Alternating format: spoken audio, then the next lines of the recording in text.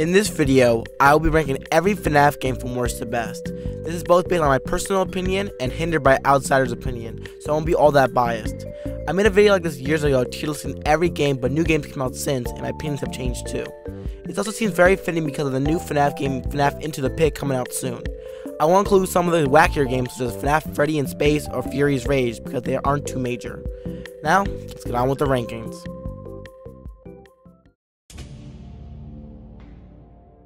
Is by far the worst FNAF game in the franchise, and it's frankly not even close. 1. The quality of the game is very poor, having it only be on mobile. Seriously, no one also remembers a thing about this game. The only thing that is remembered is the dumb skins you can get, such as Liberty Chica, Chocolate Bonnie, or 4th of July Freddy. Nothing is seriously memorable about this game. If the game was actually deleted and all memory was wiped about the game, it wouldn't change any FNAF lore. This game definitely was a test of augmented reality, but it really didn't do a good job at it. Also, the gameplay was dumb and confusing. Plus, the jump scares weren't scary at all. Also, finding people remotely making gameplay of this game is hard. This game wasn't fun either, hence that I played it and didn't enjoy my time playing it. This was the last FNAF game I played, but that was just because the other FNAF games required a VR headset or a price I'm not willing to pay.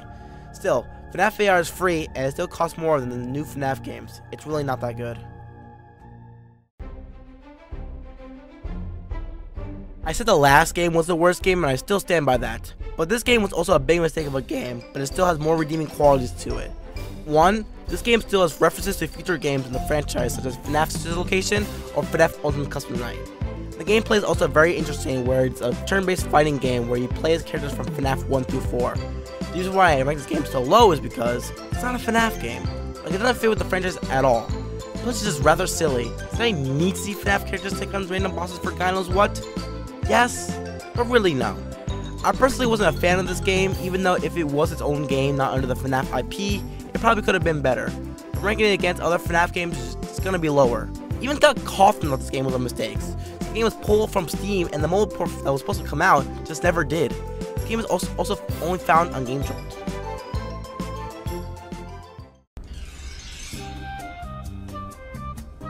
It may be a little controversial, but I wasn't a big fan of the newest FNAF VR game.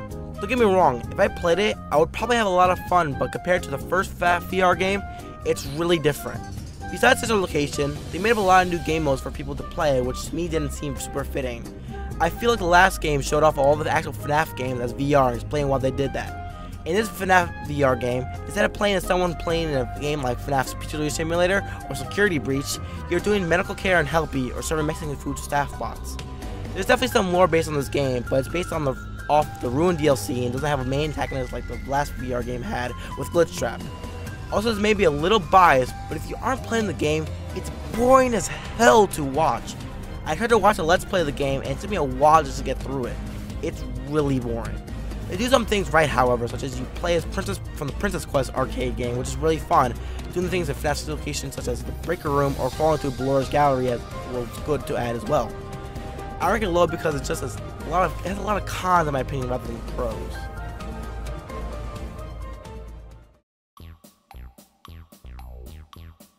This one is less controversial because I feel like a lot of people may agree with me saying that FNAF Security Breach wasn't that good. For starters, you could tell there was a lot of cut content for this game that I feel like that if we had, could have made this game 10 times better. I would have loved to bowl in Bonnie's Bowl or possibly golfed in Gator Golf, but a lot of it was cut due to time crunch. If Seawolf Studios literally waited a year for this game to come out, it would have been a lot better, and the fans would have been more satisfied. Another issue was it had so many bugs just on launch day, which they tried to patch but also failing in the process. People were getting fast speedruns with all the broken mechanics in the game. Freddy was mainly glitched where he had trouble teleporting when you tried to summon him. Also, the jump scares were pretty mediocre as well. They tend to not be scary, and stop bots being more scary and annoying to deal with than the actual animatronics themselves. Lastly, the worst part of the game, which had a huge outrage, were the ends of Security Breach. Majority of the endings were these comic strips that seemed like a cheap, quick attempt to make an ending. The only endings that were technically animated was the ends where the staff bots disassembled Freddy and the Burn Trap ending. Just on the topic of Burn Trap, why wasn't this part longer? We saw him for maybe like 2 minutes before we sent him to the fire. You'd think he would show up in the Ruin DLC, but he had actually no screen time whatsoever. He would have been a cool villain if his content wasn't cut. As you can see, there are many cons for this game, but there are also pros. It adds a lot of new lore to the game and also changes the way FNAF games are because it's the first free roam FNAF game. It had so many cool mechanics, and it just didn't have so many technical problems. Could have been a really solid game.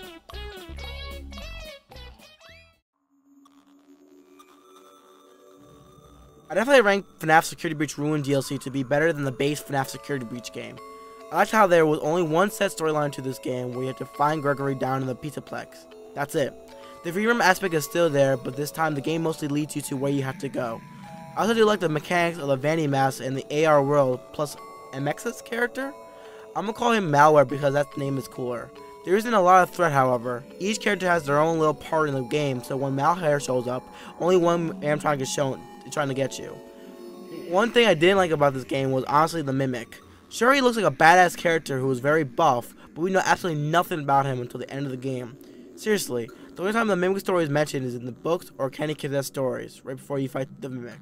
The Mimic as a character, however, is still pretty scary, but like Burn Trap, gets a minute of screen time. Also, the story with Cassie and Roxy is pretty sad. This game also isn't buggy like Security Breach, so that's a plus. Honestly, I feel like it's still ranked low, but the other FNAF games are just ultimately better.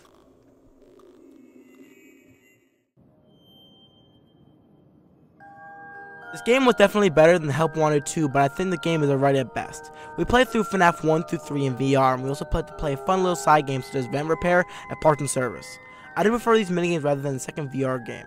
This game wasn't boring, but I didn't have much enjoyment watching this game.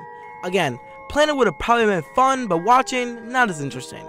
Another thing I liked is the character of Glitch Trap. He worked as a good antagonist of the game, even though I'm not totally sure what his background lore is. He's supposed to be William acting as Code. Maybe if he had a jump scare, it would have made him a better character. Also, the endings were decent, but it looked like at each ending, rather than you winning the game, it's more Glitch Trap who won.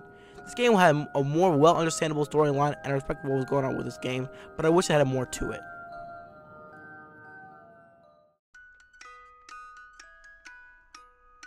Another fairly controversial choice, but another FNAF game that I wasn't a huge fan of. Usually when I play the first 4 FNAF games, I tend to skip over it because I don't find it as fun.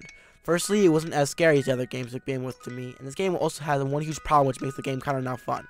There's definitely too much going on happening at once. There are 11 animatronics in this game, which frankly is way too much because most games possibly have half that in just with the base game. I also found that the Golden Freddy mode, 1, it's very hard, 2, it's very annoying to beat.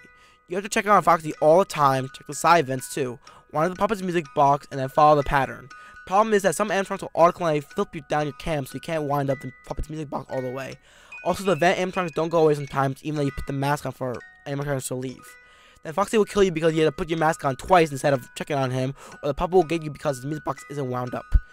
It's a frustrating game, but this game is very OG and so it definitely fits with the series. The characters are good, jump scares are pretty scary as well, but gameplay is just a little too much.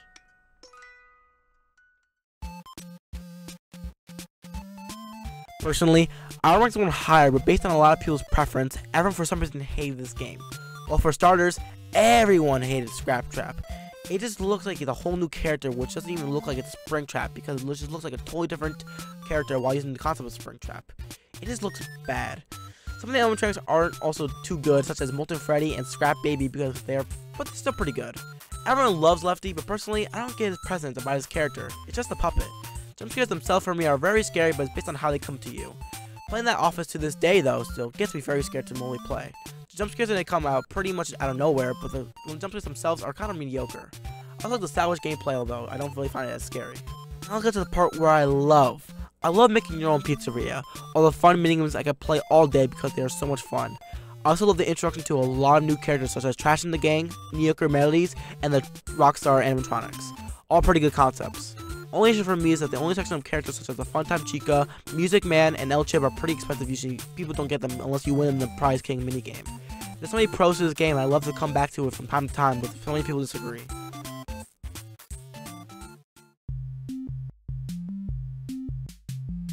Sister Location has so many pros, but they also have a lot of cons. Let's start with the pros.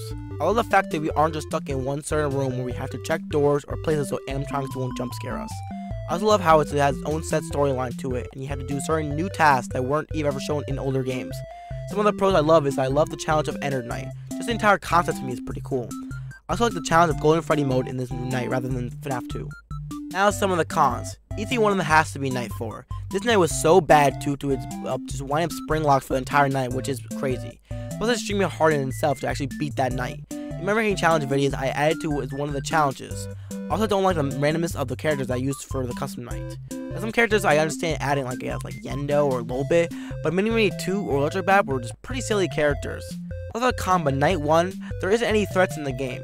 It's very short and you physically can't lose. They should have made night 2 part of night 1 because night 2 was pretty long as well.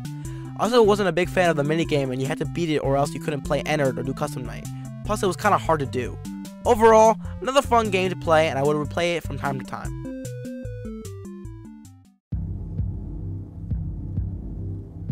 I think out of all FNAF games, this is the one I played the most. That's because it's free on Steam, but that's beside the point. I love this game because it's good different from the other games. Instead of being scary, it's just supposed to be an extreme challenge to complete. Unfortunately, I've never been in 50-20 mode, but I've tried and it's hard. I love the little stories you get from when you complete a certain amount of points in the game. Chica's high school years and Bears of Vengeance. I also love the lore and Easter eggs mixed in between there, whether it's a death message or a character has their specific Easter egg. There's not much to say about this game except for it's a really fun game to play and I love going back to it from time to time. Another small issue is that there are characters who are definitely more balanced in difficulty than others, but I guess that could be a good thing. Overall, this game is fun. Didn't rank it first because it just needs that FNAF scariness.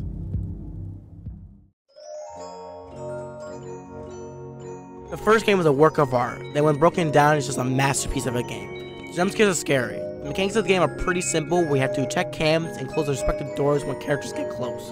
This game was definitely a great introduction to Five Nights at Freddy's and it has little to no problems to it. Everyone who first played it not knowing anything about the game were naive and what to do, and never gotten jump scared at least once, whether it was from losing power, or not closing the door fast enough, or not checking out Foxy. Everyone remembers their first jump scare and they were scared of it too. Also, the main challenge of FNAF 420 was 420 mode. It used to be a challenge above all challenges because no one could beat it. Even Scott Kaufman thought it was impossible for anyone to beat, until one man stepped up to the plate and did it. His name was Big Bug. Afterwards, Mark Passo finally beat FNAF 420 mode. Now, unfortunately, people found out about camera stalling in the game, which made FNAF 420 mode so much easier to do. Just FNAF 1 as a whole is a lot easier game to play now, but when it first came out, it was a whole new thing. FNAF 1 is just so amazing.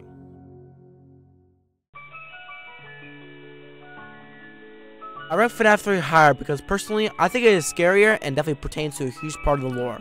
We first hear of the character of Springtrap, which we know a lot about because he always comes back in every game. He's William Afton. The gameplay is pretty different from the other games as well, where you have to check out cam and play an audio alert to lure Springtrap away from us. Also, phantom animatronics will pop up to try to scare you or screw up your audio ventilation.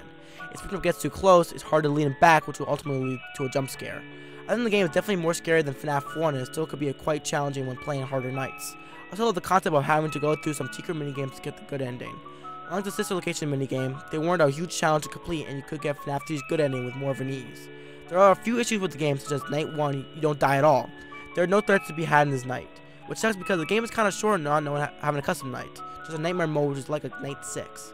Another issue that I personally don't have a problem with, but many people did, was Springtrap's jump scare was pretty mediocre. People said it wasn't scary, but I personally still get scared of it sometimes. Overall though, I love to play this game again and again.